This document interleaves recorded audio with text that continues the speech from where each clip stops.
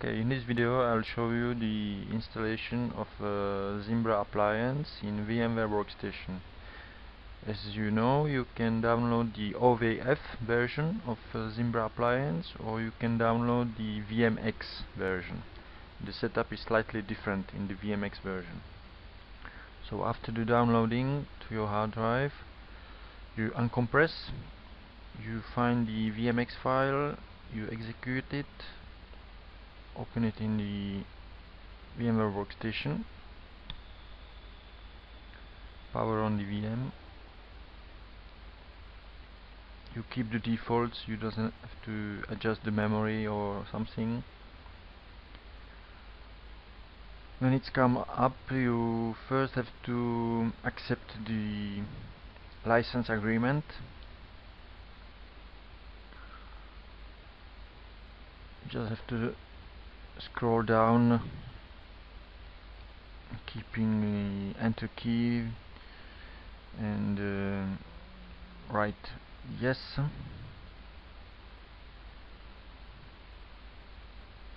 Okay, here we go. So now the setup continues, generating the SSH host keys, etc.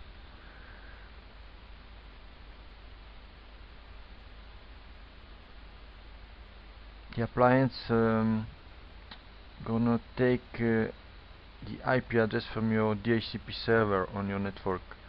So you have to have a DHCP server, because when it first come up, it's taking the address from the DHCP, but you can change it later on, of course.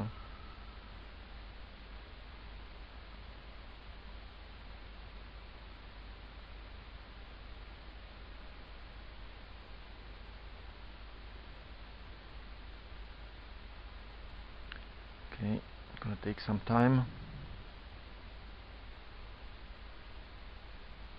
Yeah, the default user is called VMware, so you set up a password for him, and you're done.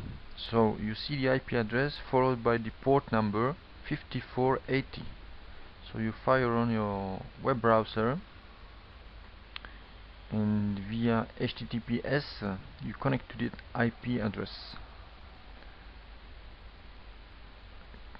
There is a 2 points and 5480. Okay, so now you type in the VMware user and the password, and you can personalize your Zimbra appliance. You put in your admin email address. Here I just fill in my secondary domain, what I have. I'm not using it. Apply that, and basically you're done. You see, well, now it's gonna take some time, because the appliance gets set up, all the services are starting, the installation continues. So what I'm gonna do, I'm gonna pause the video, and I'll be back when it's finished.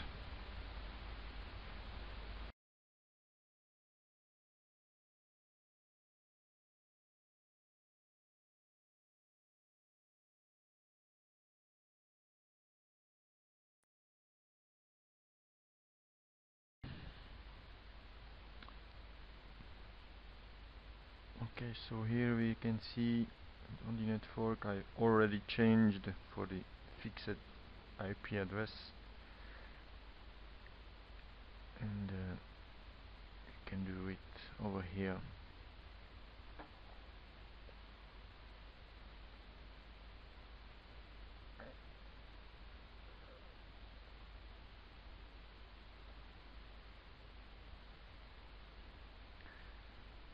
You can create new accounts,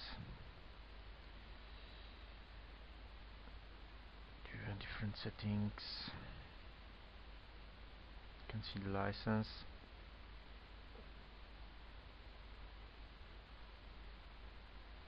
You can install a new license file, new license from another license file.